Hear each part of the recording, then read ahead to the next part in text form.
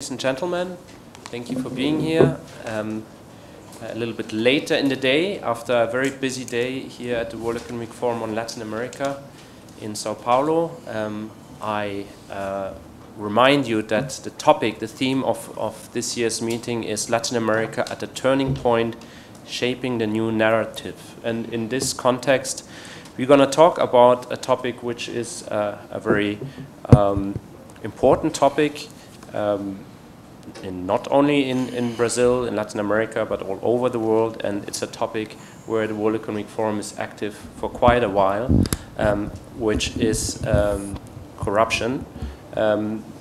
This press conference is talking specifically about building trust and transparency through technology. How can technology help to overcome such problems? We have a distinguished panel with us today who will talk about the topic and explain a little bit what the World Economic Forum is trying to do in that space. We have Olivier Schwab, who is Managing Director and Head of Business Engagement of the World Economic Forum.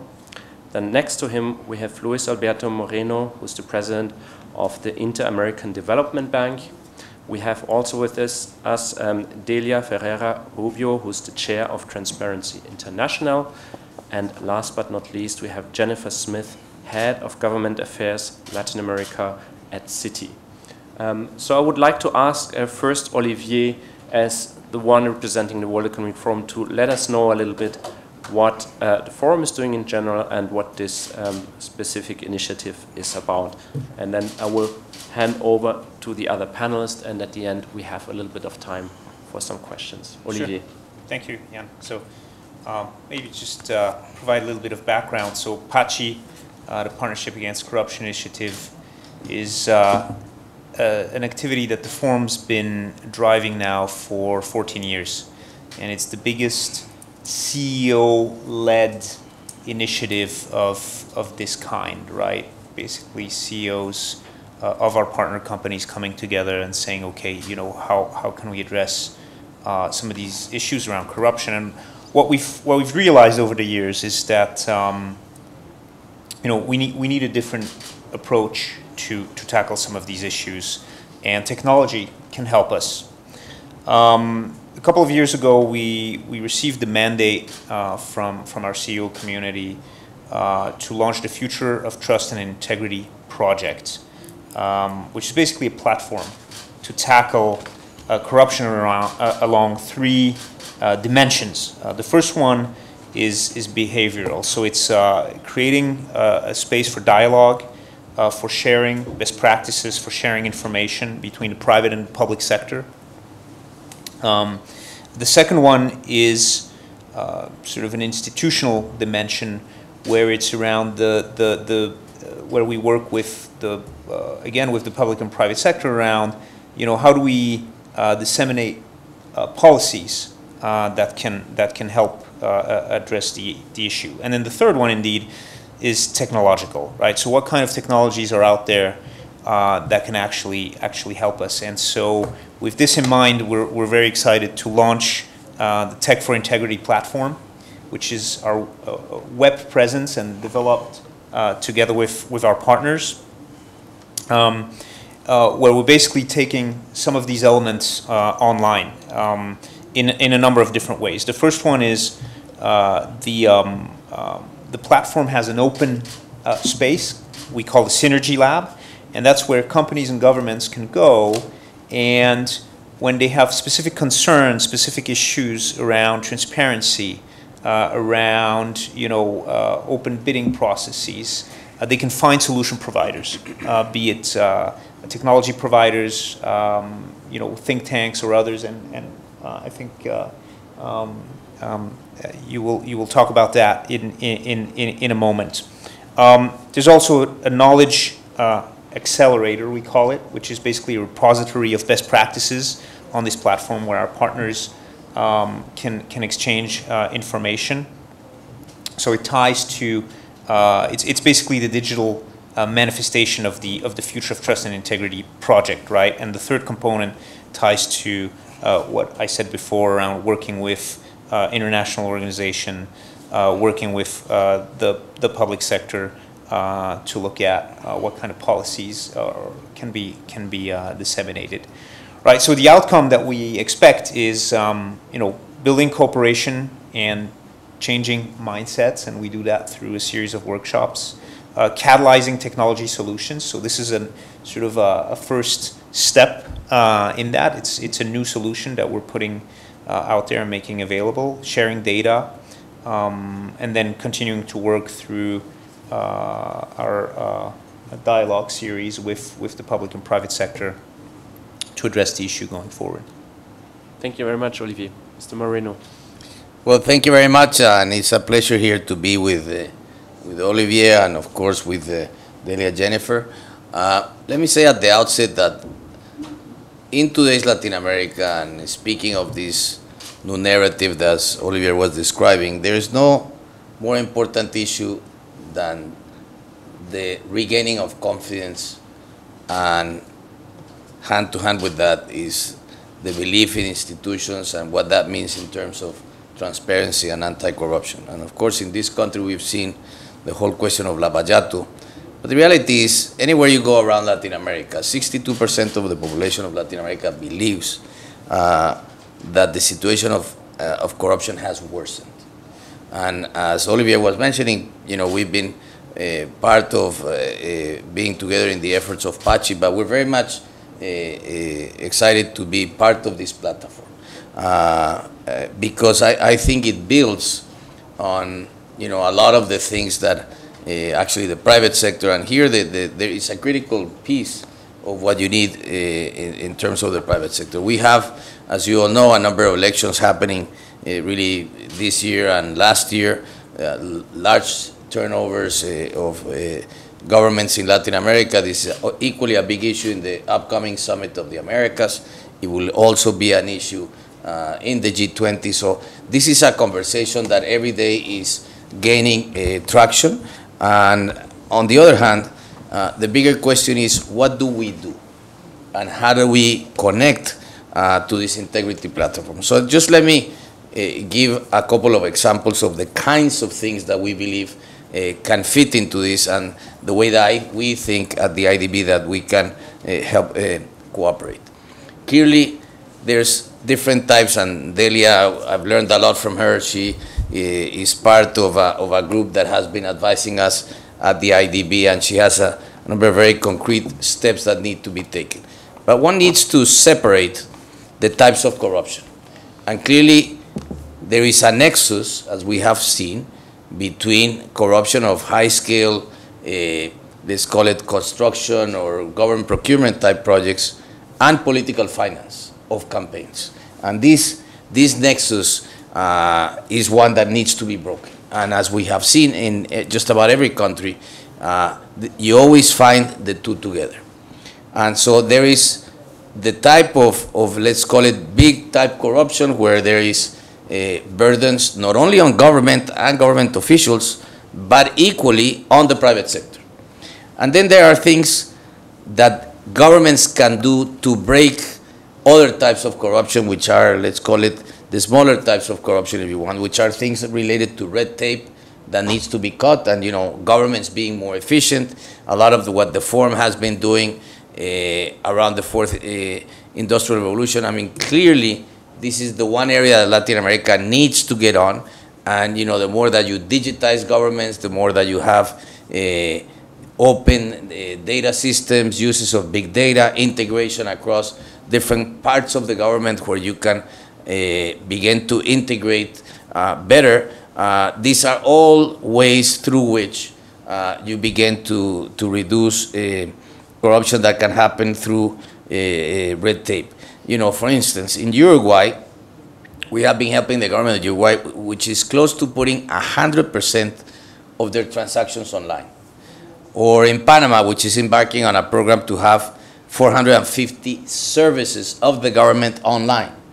Or in Argentina, we are moving to, which is moving in a very fast way to have a paperless government.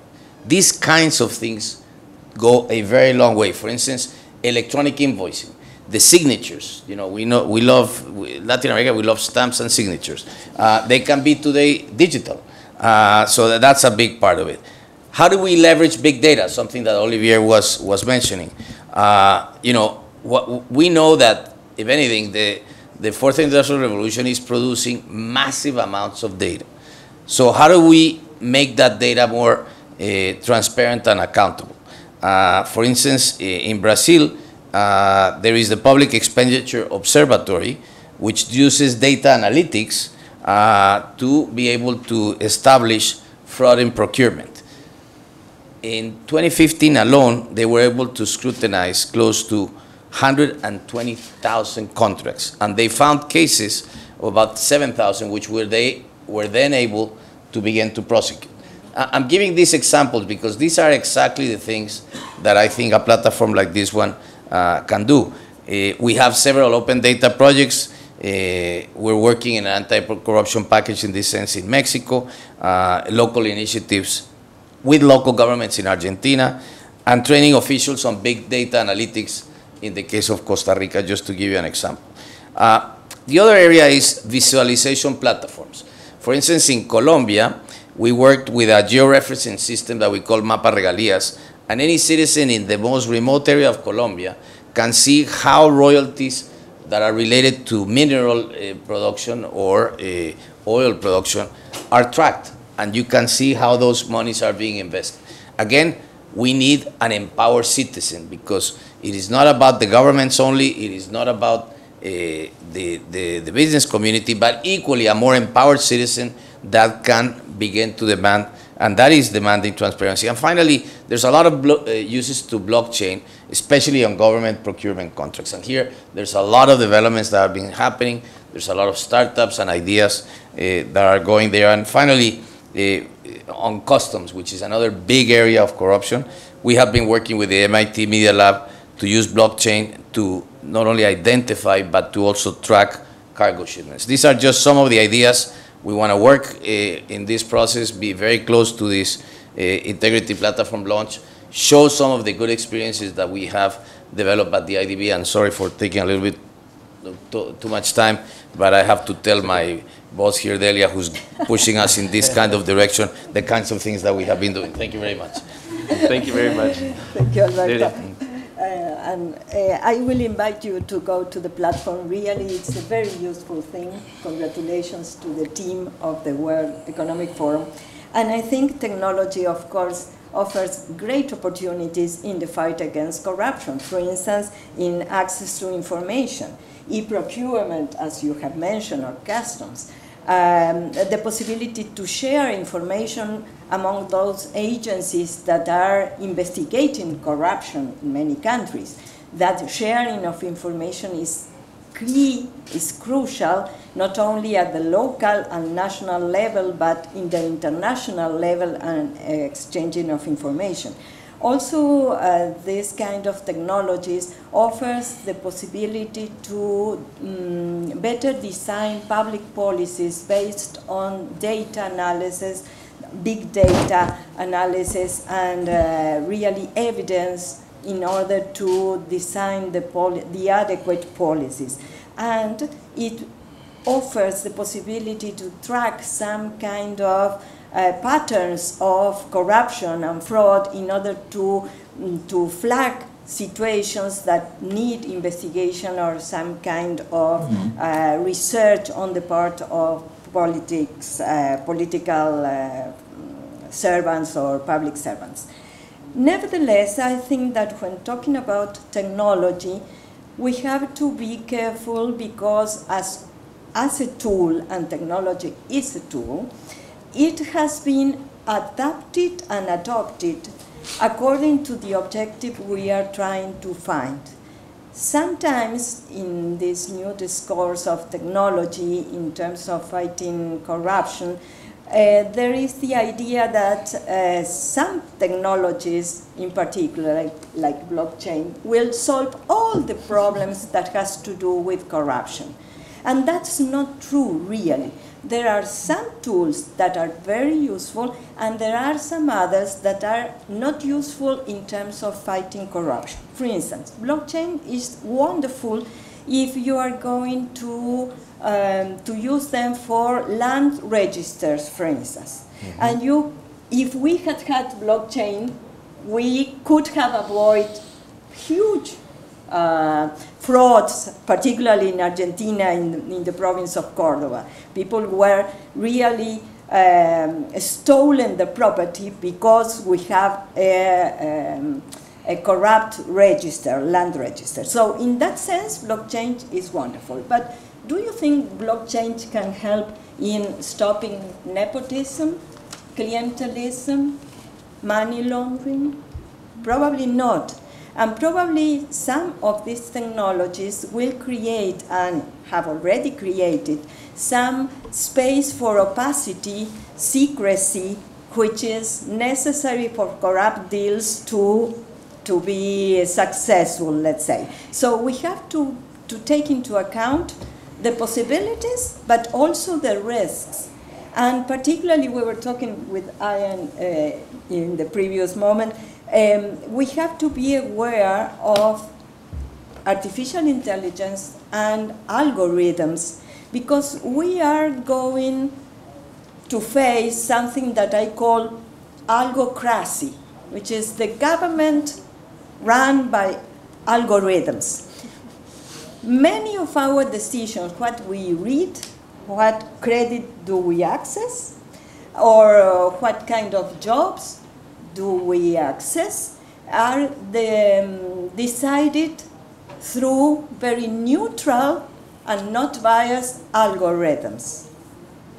We should start asking information about who designed the algorithms, who deployed the algorithms, who used the algorithms, because artificial intelligence is supposed to replace the so wrong way of deciding that human has, because we human beings are biased. But my question is, who designed algorithms? Humans.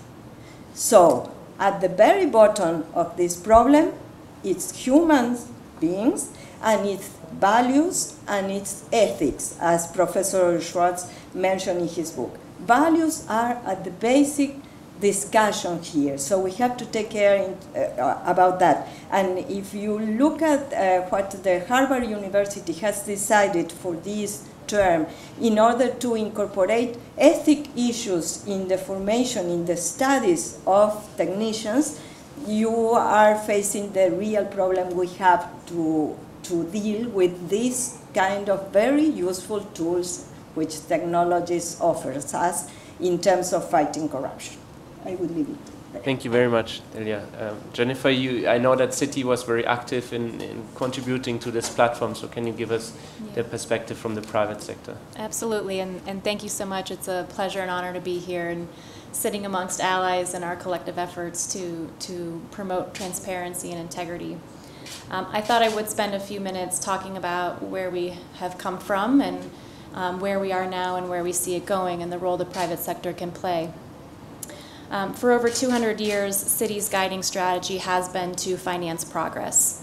And we recognize that the harsh reality is that corruption inhibits progress for all, costing, I think, 5% of GDP, $4 trillion. And as a global bank, as we talked to global and political leaders, we saw this search for a new paradigm intensifying among leaders. And we were brainstorming how to help advance the Sustainable Development Goals, and in particular 16.5. And we also saw that there were some technological breakthroughs and building blocks that could be used to promote transparency and to create solutions that many of our innovative clients would embrace. And while I agree it's not the only solution, it is certainly a powerful one. Mm-hmm. And at Citi, we had already built a platform. Leveraging our technology and our capabilities, we had run 5 open innovation challenges. And we had created an ecosystem of over 7,000 tech innovators and incubators around the world. And so when we combined our desire to advance the SDGs with our core capabilities within Citi, Citi Ventures, Citi FinTech, and our innovation labs, Tech for Integrity was born. And so we embarked on and launched a global public-private partnership and an open innovation challenge to identify or crowdsource these solutions that could help advance transparency globally. We were joined by our strategic allies with MasterCard, Microsoft, IBM, Facebook, Clifford Chance, Let's Talk Payments, and PwC to launch T4I. And we were joined by over 80 other governments, NGOs, and multilaterals like the Inter-American Development Bank, who were instrumental in the success of the challenge. The initiative sparked the interest of over 1,000 individuals, startups, and established tech companies who submitted solutions to over 70 pain points that we sourced globally in many of the areas that President Moreno mentioned, from red tape to efficiencies to government procurement and payments. And these pain points were published to this innovative community, and solutions were developed. From the 1,000, we selected over 213 innovators to go through a robust 6-week virtual accelerator platform where we provided the participants access to mentoring, subject matter experts across a variety of disciplines, webinars, boot camp sessions, and access to developer tools and APIs that they wouldn't normally have access to. And through that, we ultimately selected 96 finalists who presented their solutions at 6 demo days around the world, including 2 cities in Latin America, Buenos Aires and Mexico City. And ultimately, we saw the application of advanced technologies from artificial intelligence and blockchain to big data and analytics and biometrics, using those and combining many of those to create very interesting and compelling solutions. And I'll give you a couple of examples. In Ukraine, Prozoro created an electronic auction system that sells state property.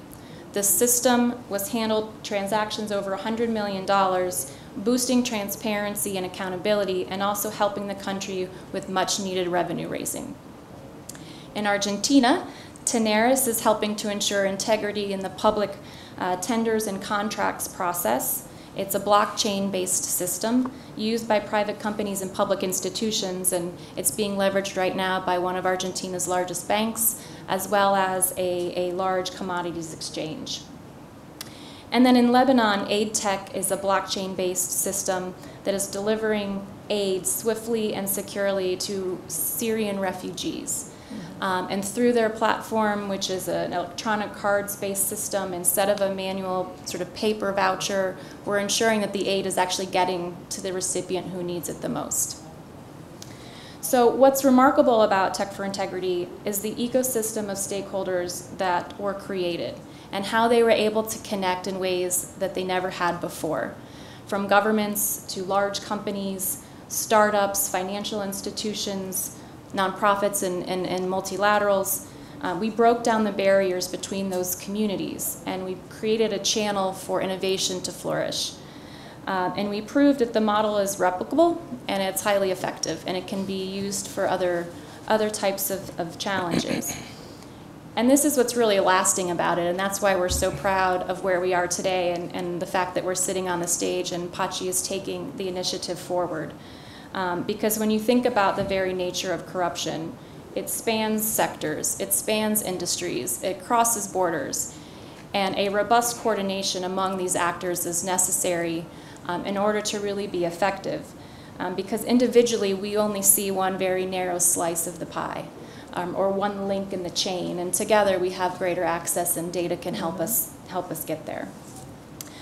So in terms of what's next, as was mentioned by my panelists here, PACI is going to take forward the platform to keep it alive, to keep it updated, to bring new companies and partners to the table so that we can share solutions and really figure out how to implement the ones that are being affected or piloted in different respects. PACI is a perfect partner to take this forward. Obviously, as was mentioned, a pioneer since 2004 in anti-corruption efforts, really driving policy changes, shaping outcomes at global and local levels. And the fact that it's a permanent initiative of the WEF having both resources and funding to scale the initiative is going to be important. And they also have the convening power and the membership that's necessary for this ecosystem to thrive. And many of the allies in Tech for Integrity are members of PACI, and I think it's a great synergy as we move forward. I'd say that the role of the private sector is as important now as ever. Many of the solutions that came out of the challenge are powerful ideas that can really re-engineer how business is conducted and how governments operate, but they have to be tested, they have to be adapted, they have to be integrated, and that will require the help and support of the private sector. And many of the solutions will also have to be onboarded by governments to fully be integrated. And governments alone can't design these systems, and the private sector and the allies here on the stage are willing to put forward their support to build this capacity. At Citi specifically, our innovation lab in Dublin is looking at over 30 of the 96 solutions that are related to the financial industry, from identity to help with anti-money laundering capabilities and payment streams. And we are looking at how we can integrate those into our core platforms and then ultimately offer them to our clients. And the work is exciting and it's promising, and we see the progress. Thank you very much, Jennifer. I think we have a little bit of time for questions, if there are any questions from the floor. Could you please introduce yourself? Hi, I'm Guilherme from IT Media here in Brazil. My question is for Mr. Schwab. Could you please explain a little bit more about the platform? Like, who can use it? Is any type of companies? Is it open for government? Or actually, is it an open platform? Could you please give me more details on this? Sure. So I think, actually, Jennifer knows more about the technology than I do, but there's an open part to it where, governments, businesses can go and select, and I think we can share the link. Yes, absolutely. The link is out, actually. And they can select one of the pain points that Jennifer alluded to, select the region where they want to operate, be it Latin America, Asia, other regions, and then the platform will connect them or will provide them with a number of suppliers of technology that address that specific pain point, right? So that's one part of the platform. Then there's a part which is more closed to our partners and members, where we basically use it as the ongoing discussions, which we also have in the physical space around the sharing of best practices, around dialogue, basically the outcomes of the discussions around the project. So that's sort of two components of the platform. And for your information, we have sent out right now a press release where all this is explained, and the link to the platform is there. The platform is public, so you can find all the information there, and you can test it out and look how it functions. I think we went around the topic for tonight. I would like to thank all the panelists for sharing their experience and their opinions and views on this important topic for the region. Thank you for our audience, and you can share and see and watch again this on our webcast. Thank you very much. Thank you.